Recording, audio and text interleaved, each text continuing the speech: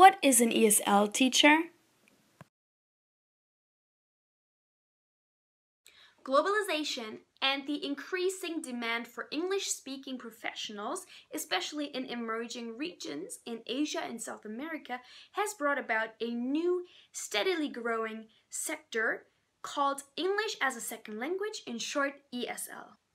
An ESL teacher is therefore an instructor who works with ELLs, English language learners, whose native language is not English. The goal of the ESL teacher is to help the students reach a certain level of fluency in English, both on a written level and on a spoken level. ESL instructors are not to be confused with foreign language teachers. ESL teachers do not share the same native language as their students and are specifically trained to offer explanations and a directed teaching style for non-English speakers. This kind of teaching style is especially focused on drills, repetition, demonstrations, and visuals. A lot of people think that ESL teachers only work with children. This is not the case. In fact, the student age group can reach from kindergarten all the way to university level and even beyond to adult students. You often encounter English learning academies that will focus on one certain age group. For example, there are special institutions for only children, or other institutions that focus on business executives improving their skills for international business communications. Therefore, the role of the ESL teacher can vary dramatically from case to case, and therefore requires the teachers to be flexible and easily adapting to new situations.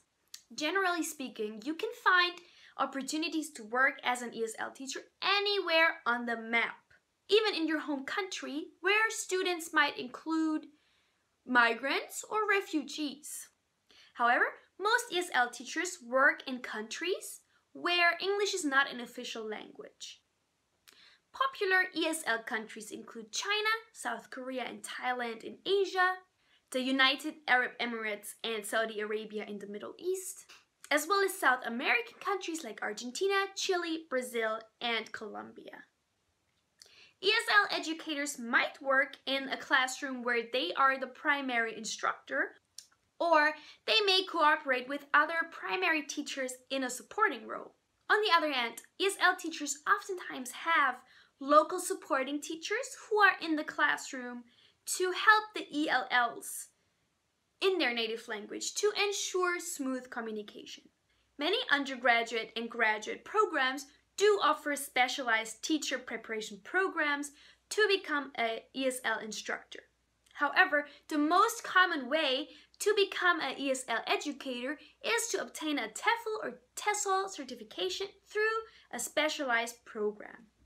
However, it is worth mentioning that many language institutions around the world, both public and private, are requiring a certification of at least 120 hours. When asking teachers why they pursue a career in English as a second language, the responses usually come down to similar reasons.